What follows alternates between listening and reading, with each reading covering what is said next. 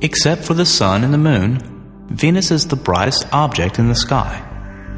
And since it is closer to the sun than we are, it shows phases like the moon.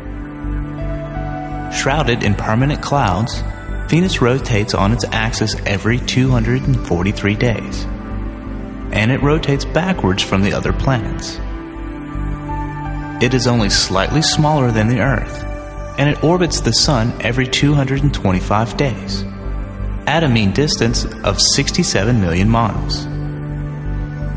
But its surface is terribly inhospitable.